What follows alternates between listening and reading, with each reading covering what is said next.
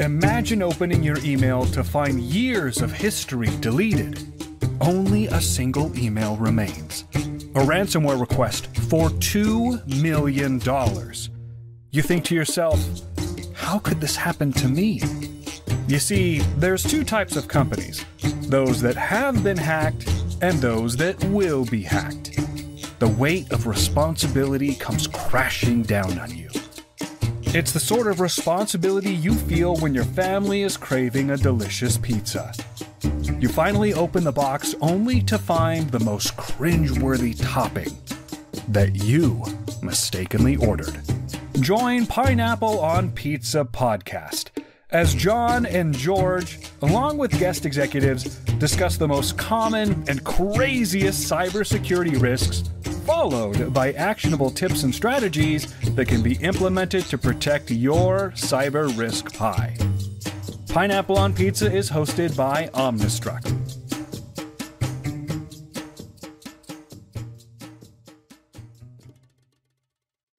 Hello, everybody. Welcome to another episode of Pineapple on Pizza. Today, we've got an amazing guest. He's a two-time Pac-12 champion for the Stanford Cardinals as a goalkeeper. He's NSIN, starts naval tank inspection finalist. Welcome to our CEO and founder of Causal Twin, ButKyle Orciuch. Thanks for having me here. Glad you could make it, and glad the weather here isn't causing too many issues around the world here.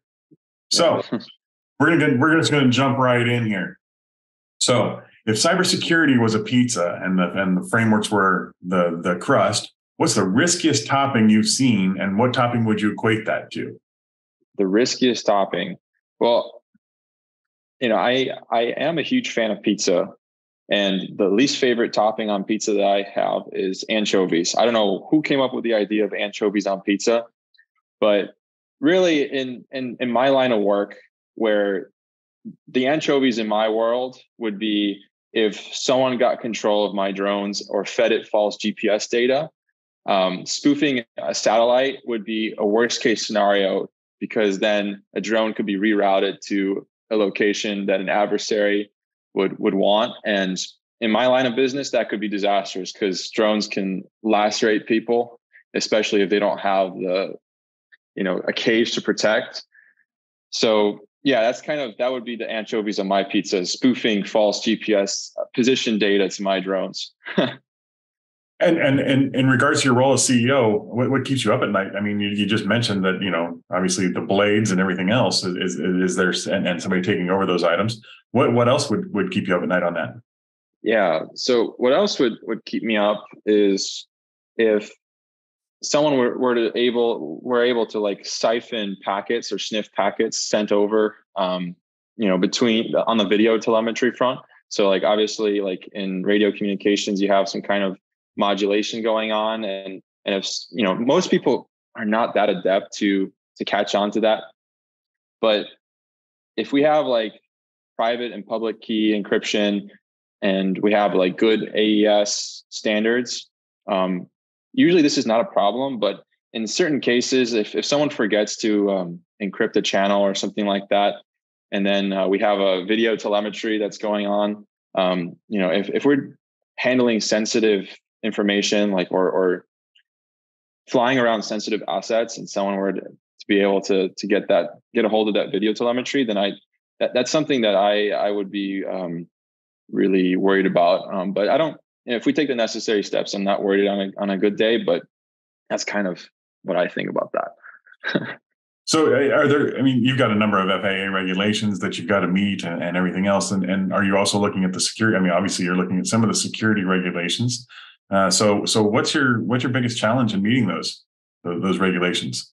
One of our biggest goals is to get a beyond visual line of sight clearance from the FAA. Like, we don't have that now, but in order to get that, you need to prove that you have like complete control of your unmanned aircraft, and it's free from interference. It's not going to mess with other airwaves per se.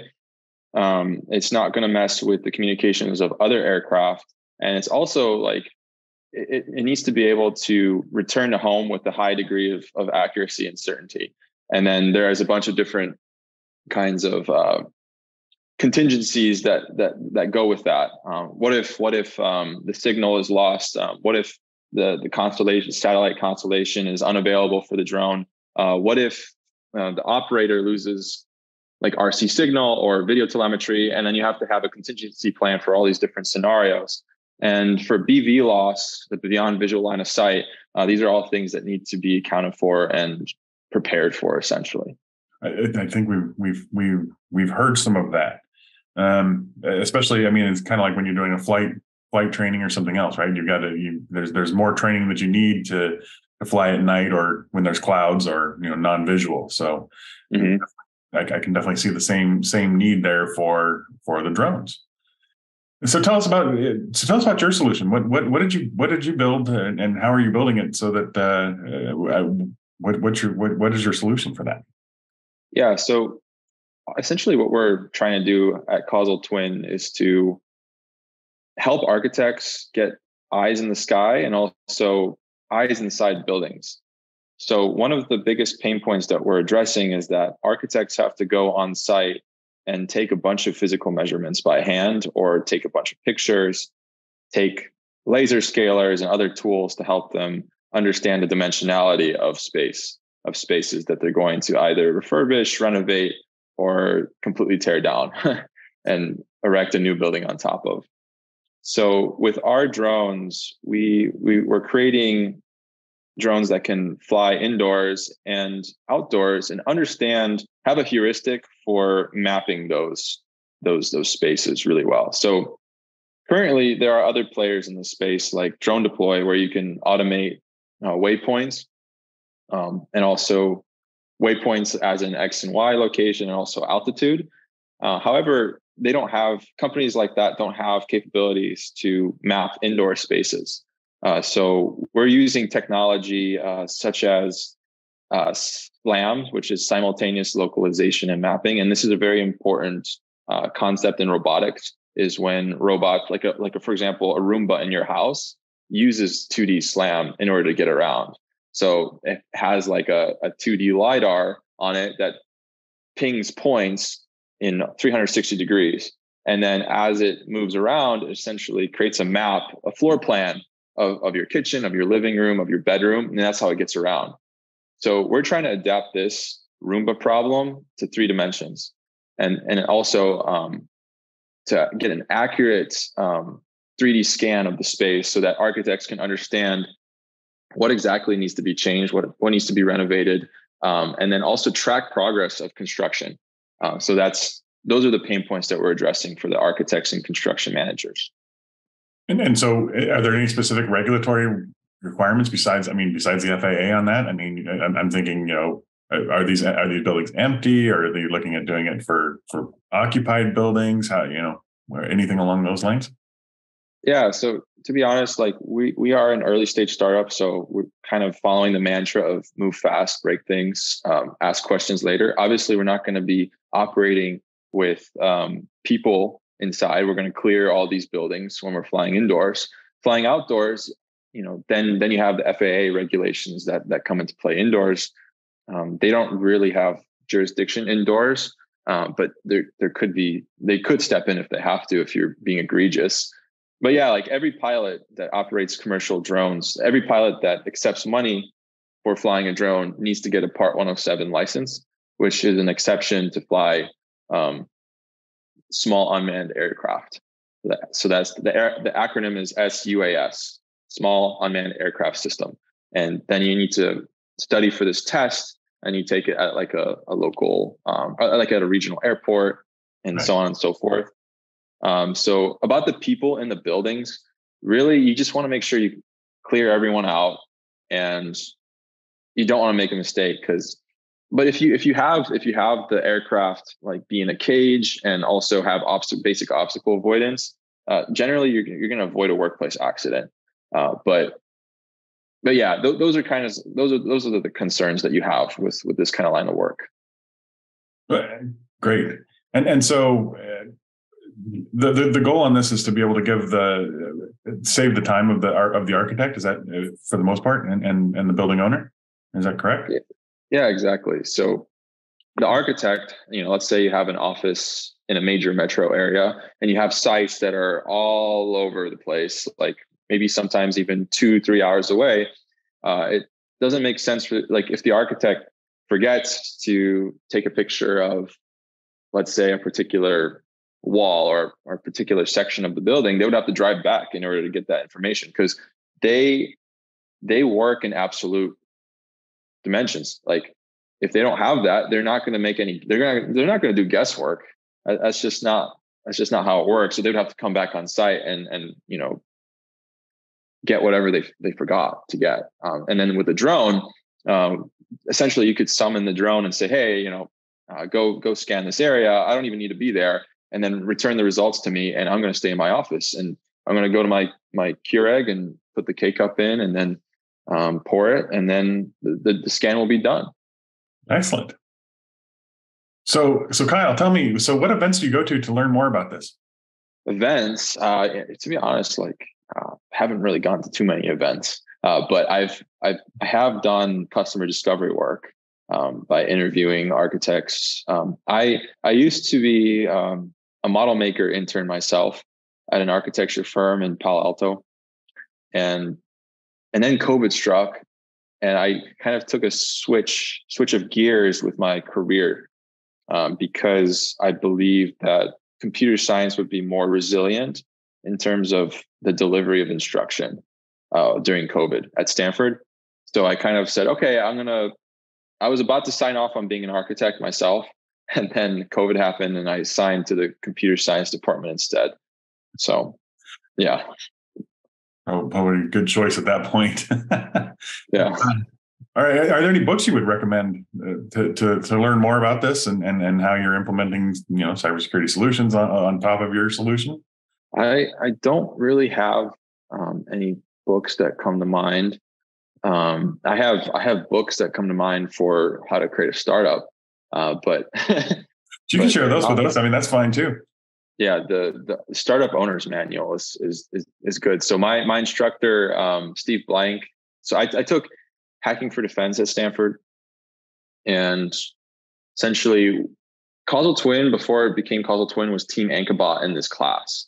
We were just a couple of guys that got together to do some tinkering for national security.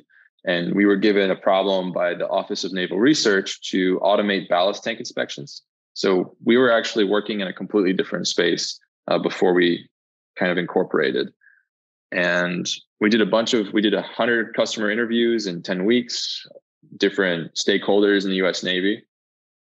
And we discovered that they could have a great benefit by having remotely operated vehicles go into these rusty tanks, claustrophobic tanks that hold seawater, fuel, and other materials.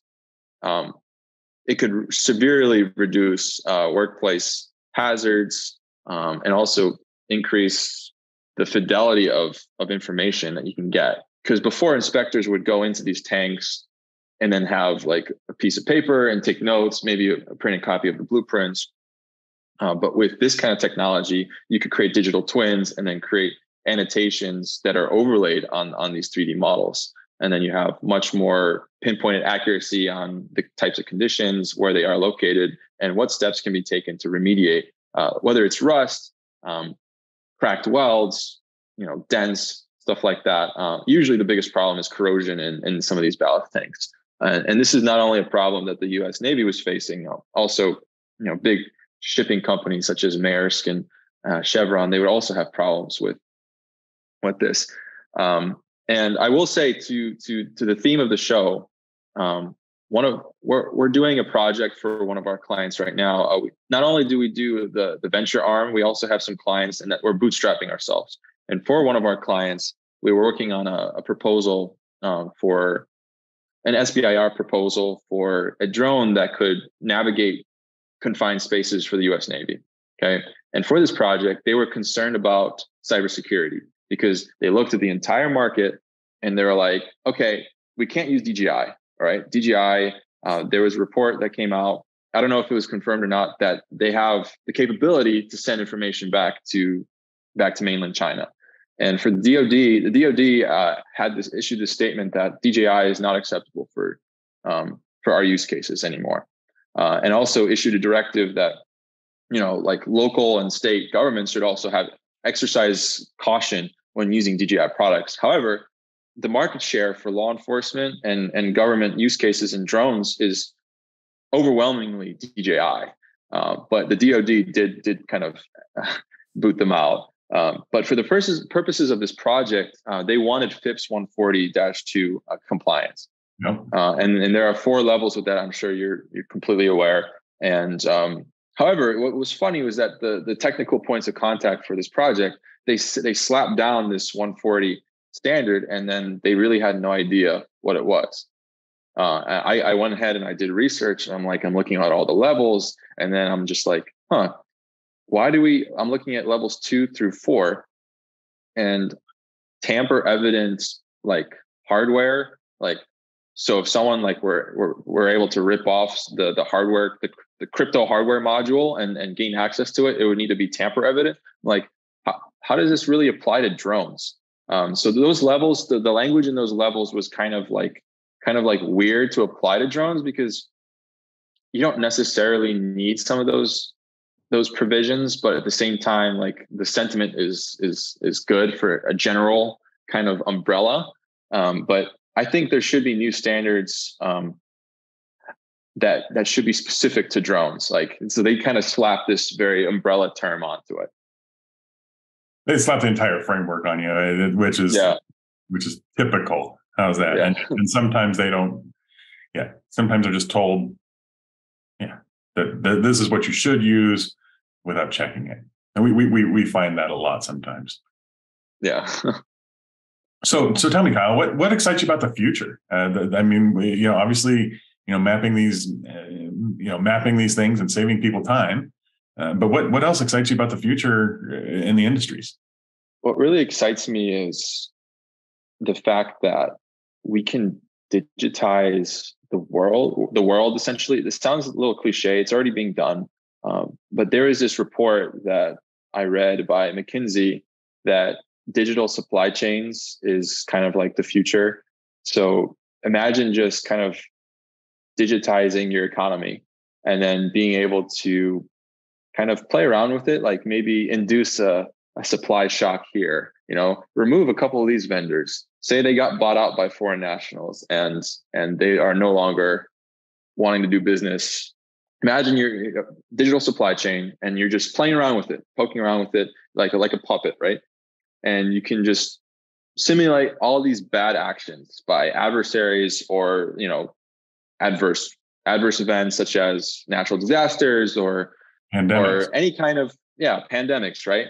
And what's really amazing about that is if you create a model such that it is complex enough to model all the idiosyncrasies and the nuance in a particular segment of the economy. You can't do this for the entire country, but let's say it's mission critical to either national security or a critical sector of our economy. So with that, you can actually do some pretty interesting things. And in this report, you could actually create really robust contingency plans for when things go bad using these digital twins of supply chain and the economy. And people might ask me, what does this mean, right? It just means that you have a really good representation of what assets you have and what goods are exchanging hands and, what is the expected shelf life and all of this stuff. But again, stuff like this has already been implemented, but not at a scale that can create a really robust plan for governments, for, higher level decision makers, because government is usually behind on this kind of stuff. They're usually laggard. So I'm sure you guys know that. Yeah. Well, it's not just the government, laggard situation. It's also the storytelling that's difficult for, we can talk about flux capacitors and doohickeys all day long, and most people aren't going to understand. But when you're talking about lawmakers and legislators, having a story behind something is important. So, for example, years ago, I was working on, let's just say, a bunch of flux capacitor stuff. It's called delay tolerant networking and latency and those sorts of things, right? Which the average lawmaker is going to be like, he's speaking English, but I don't know what the hell he's saying, right? So Anyway, the long story short is we had to tell a story about, hey, we need to figure out how to get first responders connected when they go and deal with disasters. And the issue is that they can't communicate with each other in their radios. And so if there is an event, we need something that can heal the network, like a natural disaster event. And that ended up being applied in Hurricane Katrina years ago in Louisiana. And one of the prototype models we worked on with Naval Postgraduate School, specifically a guy named Brian Steckler, and we deployed this what's called a NEMO unit. So that was essentially means it can heal communications, cell communications, internet communications, anything that was possible through these mobile units you would drive around after a flood, right? And so the story there was it worked, and we saved people from attics, people stuck in their attics. We saved their lives, right? That's something a lawmaker or legislator can understand, right? And so those stories become important because that then ended up evolving into what's called delay tolerance networking for getting the internet on Mars with JPL and some of the folks working on that project, right?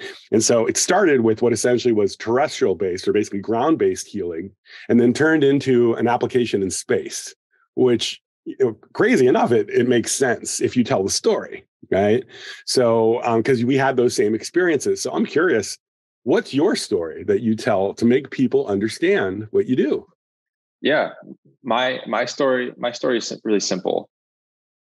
The mission of me and the company is just to provide the tools necessary for people to make the best decisions possible without necessarily being on site all the time, without having to be there, having this companion or this suite of tools to make sure that you are present, but not in person, but with all the necessary information that you need to make a decision as if you were there. That's kind of what the mission is at the crux. Okay, gotcha. Because in my mind, the story I heard, through technical interpretation was, hey, we have a building, it's been damaged, people can't go in because they could die. Let's get our drone, deploy it. We'll do an inspection because our drone technology can 3-dimensionally look at this environment, right? And so by sending the drone instead, it saved lives because there was a time when the drone was flying through and it got squished because something failed, and that could have been a human. And we saved lives, right? There's a story, right? That, that resonates and makes sense to, but that also puts you into this position potentially to be like, oh, so you're the drone, just in case of a disaster. And then you get kind of pigeonholed if you tell the story without other stories of, all these applications on how your technology works, or how it benefits in a way that I always say, if a lawmaker can understand it or a jury could understand it, then you're good, right? If it gets too technical, then that's great for the back end research and due diligence and those sorts of things. But I always struggle with that. What's the story, in terms of the applications that that you can solve, and and so from your perspective, I'm sure there's tons of different stories that you can tell, because I see them all in my head as you're talking about them, right? And that I think that's the wonderful part of what essentially is the futures of drone technology, and what can it actually accomplish for you, and becomes market opportunity as well at the same time, so everybody wins.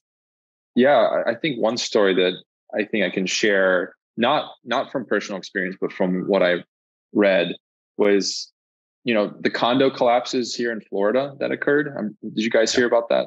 Yep. Yeah. So I guess one application or one story or narrative that we can provide to the government or to local state officials is that why not have our technology used as a compliance checkpoint or a series of checkpoints, such that when buildings are being constructed, the quality of that construction is an open audit, essentially.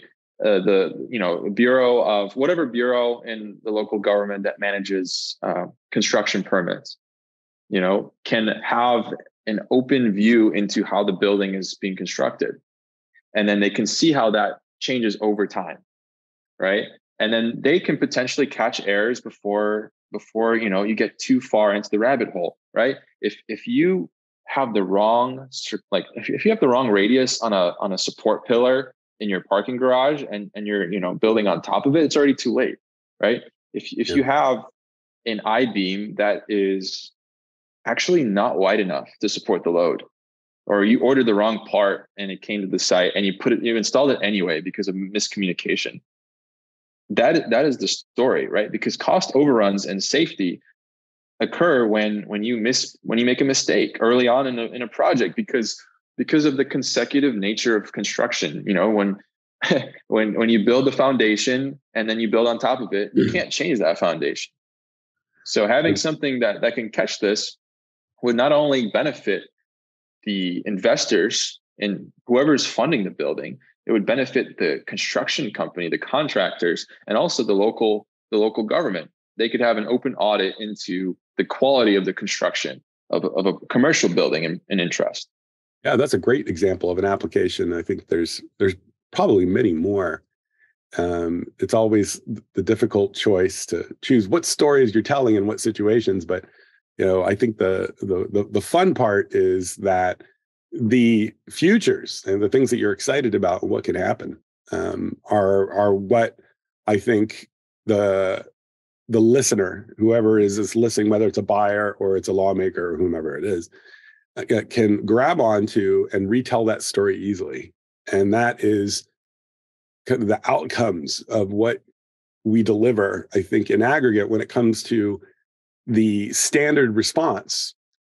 The concern has always traditionally been very focused on what outcomes, saving lives, right? And the interesting part of cyber risk and what we do is that is being inserted as part of it's automatically getting inserted to every discussion. So it's not necessarily just about building the building, but the issue of, okay, what if somebody does take control of the drone in the construction process, and the drone is then spoofed or compromised in a way that wrong information is provided, and then it becomes a disaster, right? And so that's always the balance, right? So when we talk about cyber risk in our world, it's often tied to that issue of, okay, where is the cybersecurity and cyber risk in everything that's being done, especially in an internet delivered world?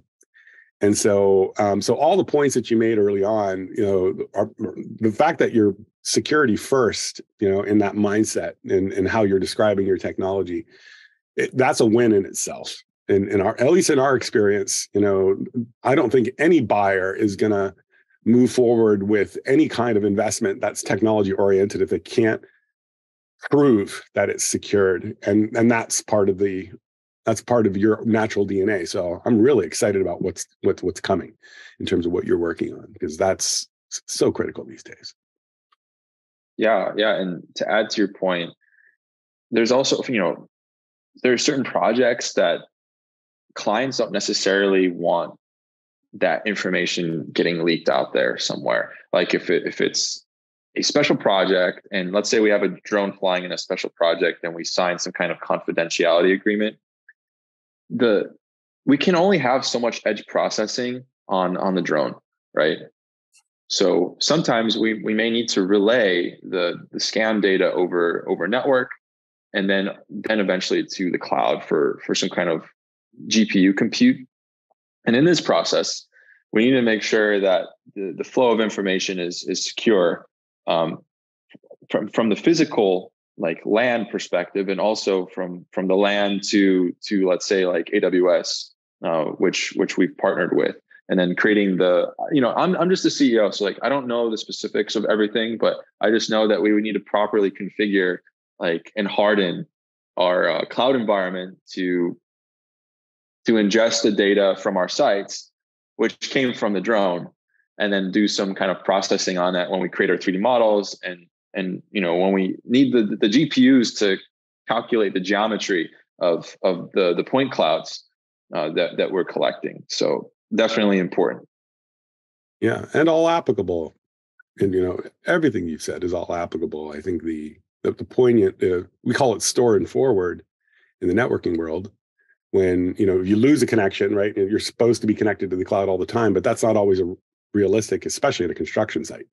So being able to what store points do you have within the system, and how do you get it off of the system in case the drone itself has an issue? I imagine has been part of the high level design process that you've gone through. But the funny thing is that It's not necessarily funny, it's just reality, is that there's now a process before you even get to the ink in a contract, or before somebody starts to nod their head and say yes, that companies have to achieve first, like a CMMC requirement if you're dealing with a DoD subcontractor, which is basically a supply chain blessing. It's a, yes, you meet the need, or FedRAMP, yes, you meet the need, like Amazon, Microsoft, and Google have had to attain, right? And it's not an easy thing to do all the time. So, and as well as on international bases, and so these all become part of what essentially is the barriers to moving a piece of technology into the market. And most buyers and lawmakers aren't super technical, so they're looking for that attestation, that blessing, so to speak. So that's what we do, and it's very interesting to hear your story about how those outcomes and those requirements of those outcomes in the actual solution itself, already knowing that you have a cybersecurity mindset. So thank you for that, because not a lot of organizations do. So yeah, of course. So Kyle, tell us a little bit about yourself now. I mean, so how did you, where did you come from, and how did you get to this point? Yeah, I mean, to be honest, like, I had no idea I would be doing what I'm doing right now in high school.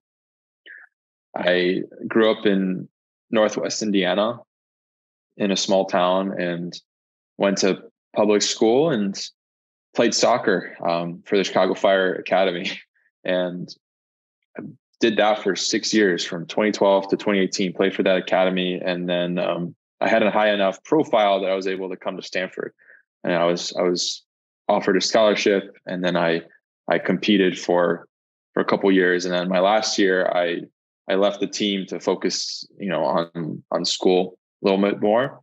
And then I took some entrepreneurial classes, and I realized that this is really what's clicking with me. Like, I love solving problems and kind of talking to people and just listening, So that's kind of the nutshell for how I got here.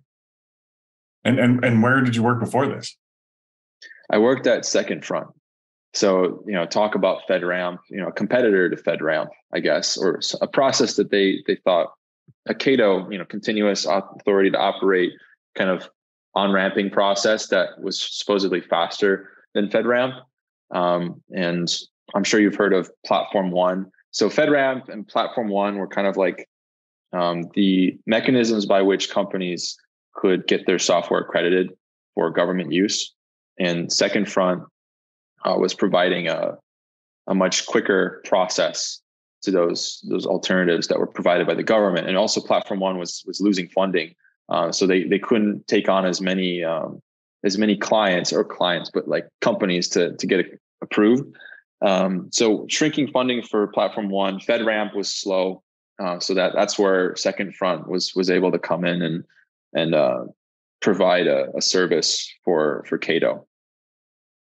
Excellent. If you could go back in time and give your high school self or your previous self advice, what would that advice be?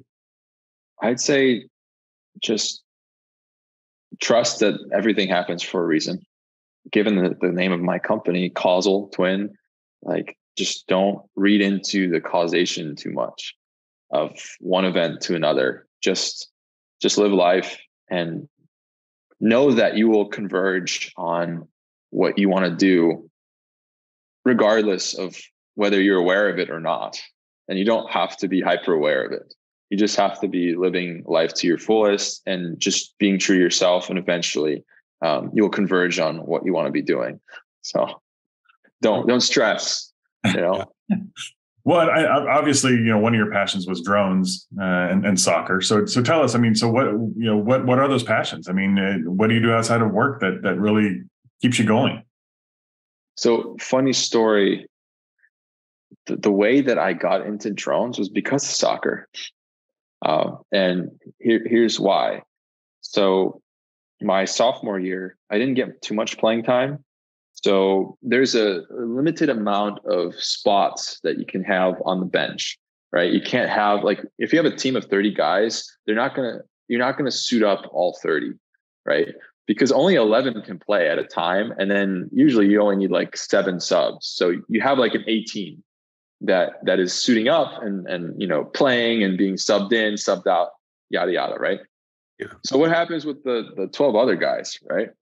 Yeah. We used 12 to call other those guys. Pardon me? They call them red shirts these days. I think they used to call them red shirts back then. So I was a red shirt. Yeah. Yeah. So, you know, what do the other guys do, right? Other guys, they you know, take notes, to do some scouting work. They assist with filling up water, all this stuff, kind of behind the scenes work, right? To help the team, anything to help the team, even if you're not suited up, even if you're not dressed, right? So in preseason, the team has a drone essentially, and I would record games from the sky. So from roughly 100 feet up, like just hovering above our stadium lights, I had a drone that would have the gimbal angled down and then have a top-down view for our formation. And then we were able to get some pretty cool insights into how other teams were able to penetrate our back line. And I was able to, so I would go fly the drone, and then I would hand over the footage at halftime, and the coaches would make adjustments. And I would not fly over the field. That would be crazy. I would fly pretty far, like back, but also angled such that it was kind of a top-down view. So believe it or not, soccer is how I got into drones, because I was not dressing up that much, and I would just fly for the coaches. Data is almost as important, right, as playing the game sometimes. So what else? I mean, what else is a passion for you? I love running. I love cycling. Those are my main activities these days, but there's not much time for anything else at this point. So not when you're running a company. Definitely understand that. Yeah. Great. So where can people find you, Kyle? They can find me on LinkedIn. I provided some links. My blog, as a heads up, is really old. It probably still says that I'm looking for an internship or something. So yeah, you can find me. Our website is causaltwin.ai. So you can see what we're up to, but really we're kind of like in grind mode. So you probably won't see much for a while. So. All right. Fun state. So yeah, thank you so much for Kyle Orciuch. What a pleasure. You know, really enjoyed the conversation. And I know John, so I think at least from the perspective of cyber risk, you know, sometimes these conversations you know, evolve into, you know, really amazing and interesting topics depending upon who we're talking to. And I think this is one of those golden gems. We look forward to see what's to come with your organization, and the challenges that you face, I'm sure, are going to be exciting, especially in the state that you're in. And you know, we'll be rooting for you. Yeah. Thanks so much. Well, thank you, audience, for listening. And if you learned something or laughed or you know, want to know more about drones, please tell somebody about this podcast. Kyle Orciuch, we appreciate your time and thank you. There it is. This has been another great episode of Pineapple on Pizza with your hosts, John and George. See you next time. Thank you. Thank you all for joining another great episode of Pineapple on Pizza. You can find show notes, links, and resources by visiting omnistruct.com/blog. And a huge thank you to all who are preventatively protecting organizations from cyber threats.